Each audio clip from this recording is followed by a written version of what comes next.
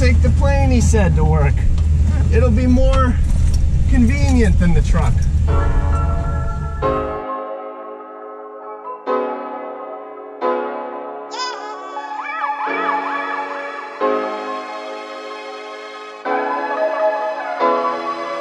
Hey guys, welcome to Rotor Riot, and this is episode 6 of First Flight to Freestyle. We're gonna get you upside down today. We're gonna have you hold it. We're gonna have you loop it around, go back through. That's right, we're doing power loops, one of the most iconic tricks in FPV. I am honestly, genuinely slightly terrified of this because he wants me to fly through this little gap, which, I mean, what? This is not a little gap. This is an excellent location that we're at. Thank you for letting us fly here. This is the Chalet Airport. I gotta say thank you to my uncle. He is the one who's actually been watching the episodes. He's excited to see the ones here at this location. And for those of you guys in TV land, it has been about 3 weeks since we filmed the last episode, and this guy set me up with liftoff. He said, Eric, you've got to get some time in on the sticks. Gotta practice on the sim. I got some bad news for you. You practiced a lot and struggled? You practiced a little bit and struggled? I haven't touched it. You practiced 0. So we had an air show. If you guys don't know what we do, we fly powered paragliders or paramotors all over the world, flying at air shows and really cool places like that. And on our channel, youtube.com/aviator, you can find out more. But we had a week-long air show intermixed with practice and everything else. I haven't been able to touch it. So that's why I'm anxious, not to mention. Don't be, you got a great coach. It's gonna be great, okay? This is an excellent gap. It's big, it's spacious. Don't worry. What you're gonna do is you are gonna fly through yon gap. You are gonna power up, back, and over it, and then fly back through it. And we're gonna break it down. We're gonna start you out in the open area. We're gonna let you do a little bit of boxing. We'll see what it is to kind of box the power loop out. All right. And we're gonna smooth it out. We're gonna get you there. You will power loop. I have a lot of confidence you'll power loop this day. You've been learning so fast. Well, I didn't do myself any favors without practicing, but I appreciate the opportunity, and I'm excited to see how hard I can crash today. So guys, if you're new to this series is where we're taking Eric from being a complete noob to doing freestyle, and we're really getting into the thick of it today with power loops. But if you're new here, check the link in the description to this full playlist where you can see the first episode where he was flying the DJI FPV drone in normal mode, tooling around with all the nannies. It was baby mode, let's be honest. Baby mode, but you progressed quickly to manual mode. You did some coordinated turns. You progressed from there to doing flips, rolls, and even a Rubik's Cube. And now today, the power loop is going down. So far, a lot of the tricks you've been doing are just out in the open air. And like, yeah, you can do a Rubik's Cube through a gap, but it's not a power loop unless you power loop around something. So like, you have to be playing with the terrain now. Do you forget last episode? No, I know what happened. You're fine. You're gonna be fine. You got it out of your system. We're running out of these drones. You realize we're running out of these drones, and now you want me to go around something. We're gonna start you with some open air exercise. Are you feeling warmed up? Here, take off and just do whatever it is that you like to do to warm up.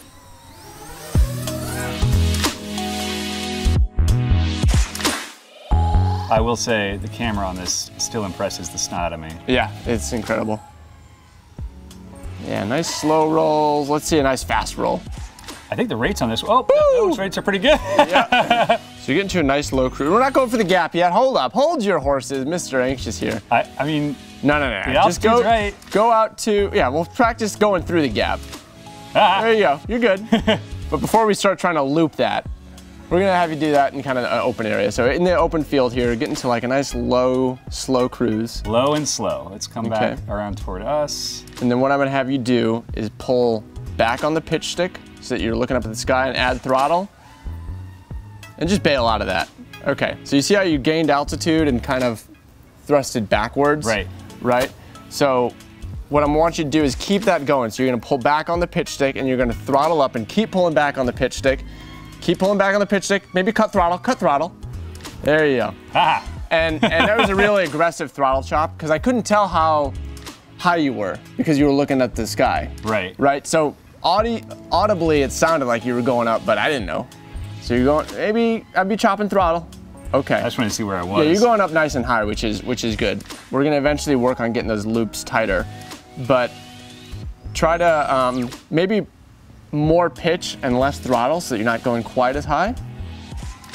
So start reducing throttle. Keep. Whoa.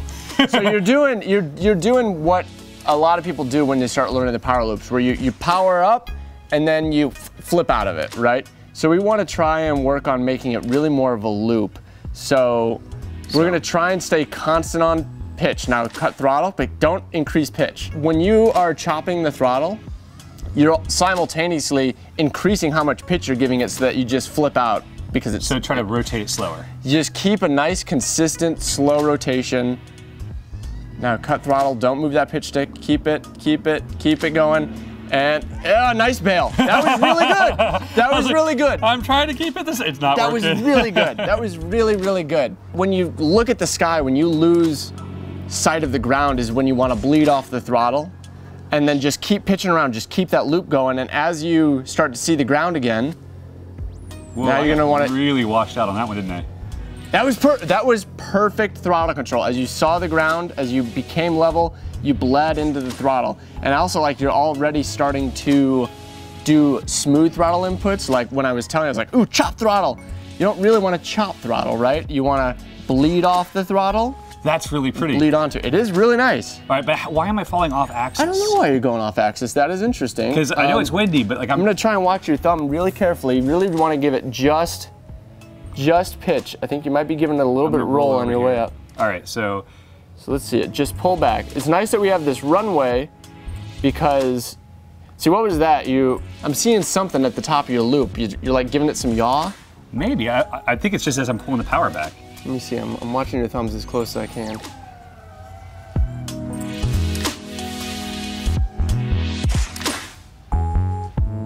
That was good.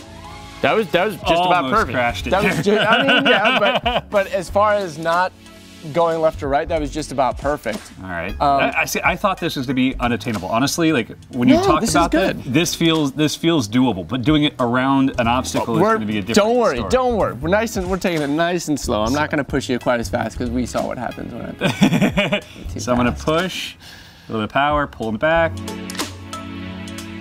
And see, there's that nice line of a cloud. Yeah, the contrails. There's a contrail. It's nice, you seem to kind of naturally be using that to line yourself up. So if you're doing a power loop in an open area and there's no clouds in the sky and you just go blue, you have no frame of reference. But these clouds give you a little bit of a frame of reference, and that nice linear cloud in particular gives you a very clear line of reference, meaning keep that line right in the center of your screen and you'll know that you're doing a very axial, you'll be doing a very on-axis power loop. And I like how you just really instinctively started being smooth on throttle. You know, I was starting you off by doing throttle chops, and that's really not what you want to do. You want to have an inverse relationship between throttle and your attitude. Gotcha. So as you're essentially flat, you want lots of power. As you're inverted, you want no power or very little power. But it's the pitch stick itself almost doesn't change position, because you find when you put the pitch stick in a position, that defines how fast the drone is rotating. And a good loop has a consistent rotational speed. So you basically bleed into a position on pitch and just hold that pitch stick in the same spot and just modulate your throttle as you go around the loop. Okay. So you're getting antsy for the gap. No, I'm anxious. I'm so anxious right now. Well, here's what you're gonna do. You're gonna just do a big old power loop. You're gonna just power up to the sky, and you're gonna look back at the gap, and you're not even gonna worry about going back through it. That's kind of like the next building block, is you're gonna do just like my first power loop was through some trees, and I just went to the moon and flipped over upside down so I could see the trees again, right?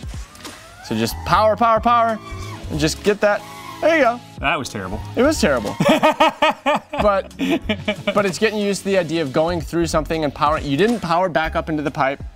You didn't crash at all. So it's really not. It's an improvement over last week. Let's put it I like using this road to line up. It just makes me feel like I have some confidence of going the right direction. This is a really good training spot because you've got lots of reference points. Power lines at the other end of this? No, these nice linear things to keep you on track. So you want to keep this road. You're gonna fly through and you're just gonna power up. Power up and just, you know what, just bail out. There you go. There you go. You're doing really good. It's really good. I have anxiety, man. It's really good. So why don't you land it and let's talk through what you've done so far and what you're gonna do to build on it and start doing it less terrible. Sounds like a plan. It's fun though. I tell you, it is really fun. It's less scary than I thought it would be. I did a freaking power loop, kind of. You did power loops, man. You did power loop. So for this, as I'm going through the gap, so obviously I'm taking the gap really slow versus the power loop in the open air, I'm moving pretty quick. Right. So I should make it a little bit faster, pull back simultaneously, and then pull power and keep the same stick setting or pull back further. Let me grab the drone. Let me. Yeah, let's walk through this. You're not necessarily going to use 100% power, but let's just say you are. Right. Okay, but 100% is probably overkill. But you're coming in, you're cruising at 30. You're going up, you're at 40, 50, 60, 100% power. And then when you get to here, maybe 80, 90, 70, 60, 50, 40, 30, bleeding off all the way, maybe down to 20 or 10 at this point. You don't ever have to really chop it. Okay. But maybe you get down to 10, 5. Very low. Very low. And then just keeping the rotation. And then as you're, now once you pass that vertical point again, once you start, that's when you're 10, 20, 30, 40, 50, 60, catch yourself, and then. So that's what I've been missing. What I've been doing is I've been going through, coming to here, power off to idle, off at idle, off at idle, off at idle, shave me! And that's okay, that's okay. A lot of power loops start like that. Like when I learned this trick, I would just go through something, go, wah! Go, bah! And then, and fall, save me. Okay, so I'm not doing as bad as I thought. That's you're doing great. All that's how we all learn. It's almost like a box when you're learning. Right. When I learned, I was really boxing it. I didn't really think about that. I would go through, I would go up, pitch back, power back, let it fall, catch myself all messy, and then fly back through and be like, I'm the king, I did a power loop. It was not a power loop. You are the king, sir. And it's not. But it's just getting you used to the idea of powering backwards, getting back through a gap, and then taking that really gross box and starting to shave down the edges. And then there's just so much that you can do in it with your own style, right? You could kind of like toss yourself through it, or you could stay under intense power the whole time, right? One of the difficult things is that your input and reduction of power isn't coupled with pitch per se. It's really about the drone's position. So you're going forward, you start pulling back on pitch, adding power, and then, okay, I'm getting upside down, I start bleeding off power. I don't move that pitch stick. Because if I move the pitch stick, I'll start rotating less. You want to keep that pitch stick right where it is. So pulling back, we're going upside down, low power. Okay, now I've completed it, I'm looking down, and I'm starting to look up, still holding that pitch stick, start bleeding onto power, and it's only then when I'm starting to get the horizon level again, that's when I start leveling out the pitch, getting to a forward flight position, back through. Pulling back on pitch, power, off power, on power.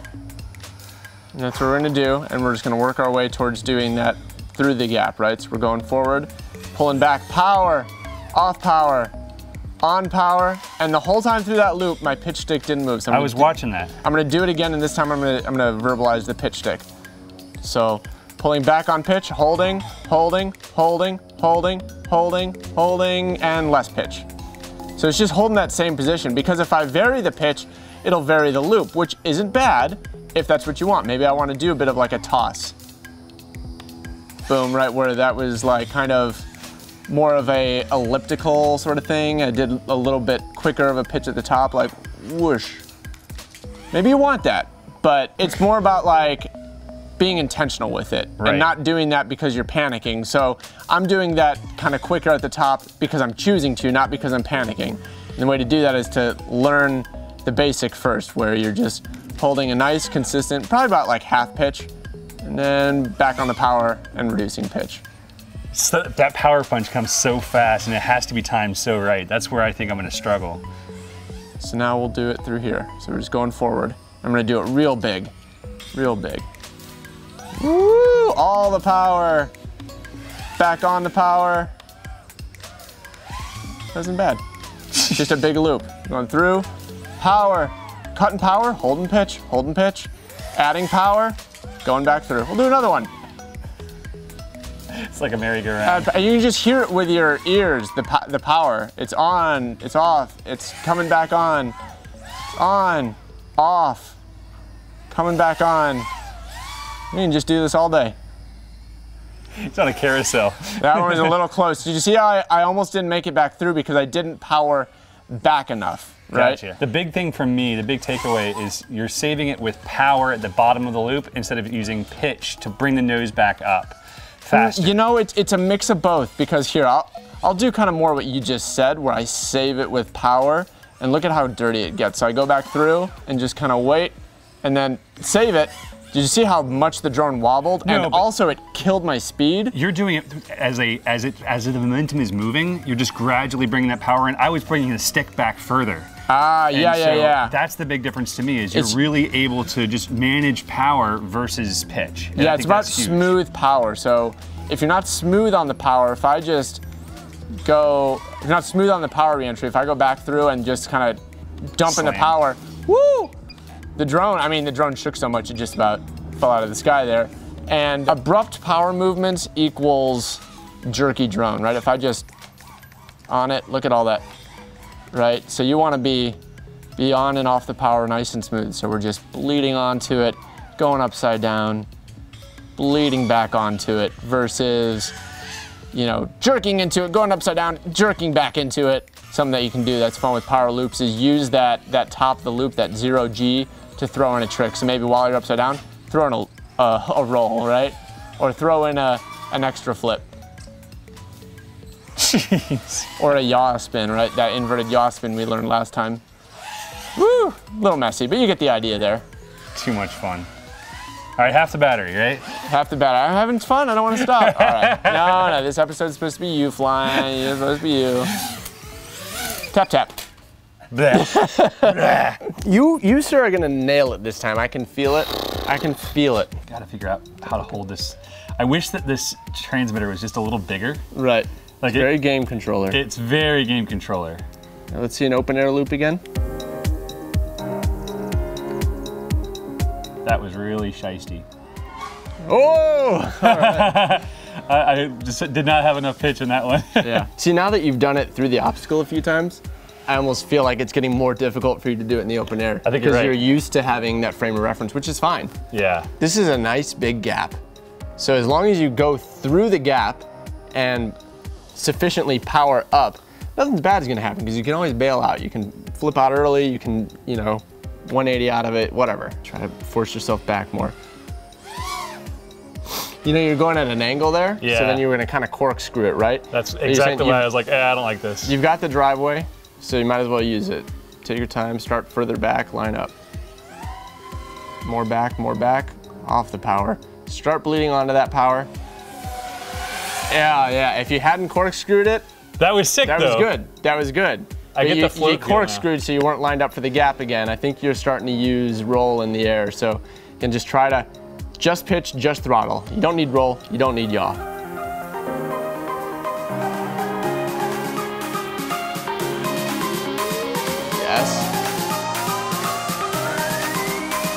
Yes! Woo! You're nailing it.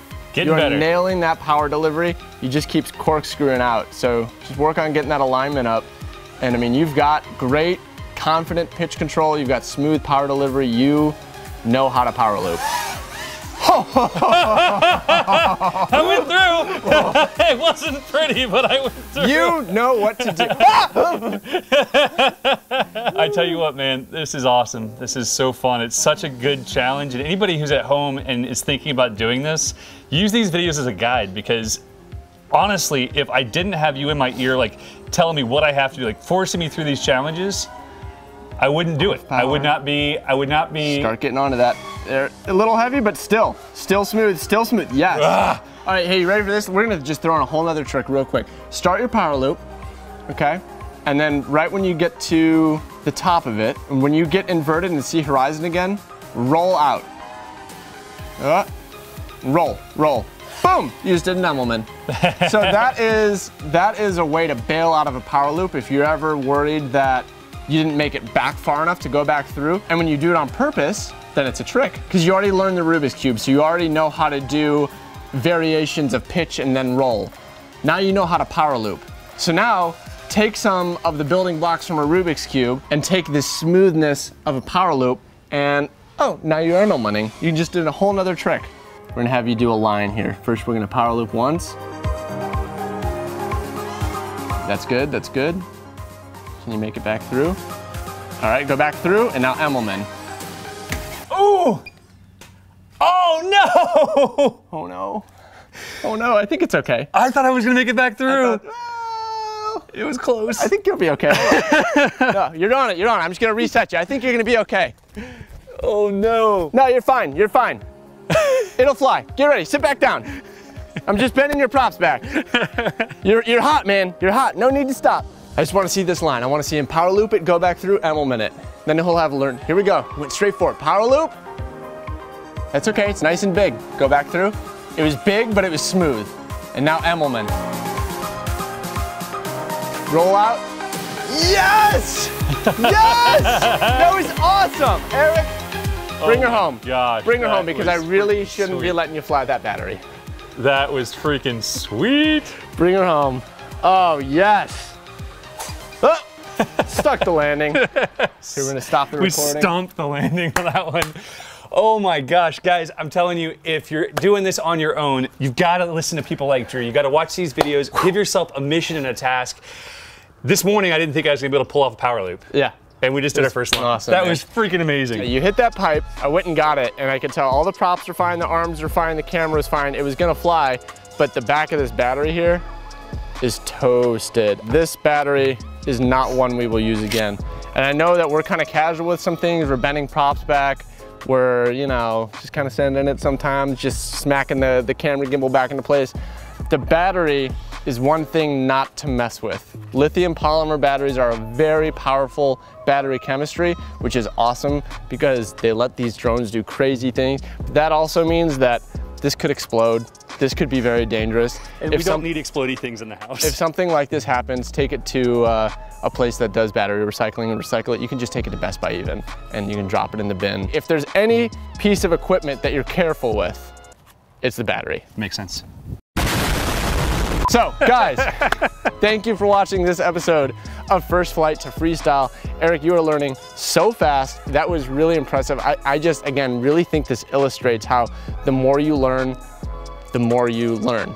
I think it really illustrates the importance of having a specific goal. Because if I was out here trying to learn this on my own, I would still be out here on the runway, flying around, maybe doing a flip here and there, but being pushed toward a really specific target. Yeah. That's made all the difference. That's what we try to do with this series, is put together a set of goals that as you work through them, then just at the end of the day, we're like, hey man, let's just real quick learn an Emmelman. It was easy. Too much fun. Emmelman's I've done on airplanes, that helps. Right, wow, you've done it in real life, right? But I tell you what, this has been awesome. Thank you so much for having me on today, and I promise that this time I might actually do some simulator time. There's a link in the description to this full playlist, so if you're just tuning in now, hopefully you enjoyed seeing what you can work toward, but if you're starting off, start with episode 1. Start with learning the basics and work your way up, and you can go from in your first flight just tooling around in normal mode to doing power loops and Emmelmans. Super fun stuff. Awesome stuff, awesome stuff. Guys, new videos here on the Rotor Riot channel every Monday. Make sure you hit the subscribe and notification bell. And if you don't have enough YouTube in your life, check out our channel at youtube.com/aviator, where we release new videos every Friday with crash drones, paramotors, airplanes, and all sorts of crazy fun stuff. Do you think it's cool that we're doing tricks with a toy? He does power loops like with his body. He's flipping himself with a giant fan and a parachute. I'm better with that than I am with this, but I'm working on it. It's just so funny to me that this is still exhilarating after you've done flips, but there's something very immersive about FPV drones, and if you guys are just getting into it, you're gonna have a blast. Welcome to the best hobby ever. We'll see you next time on Rotor Riot. See y'all later.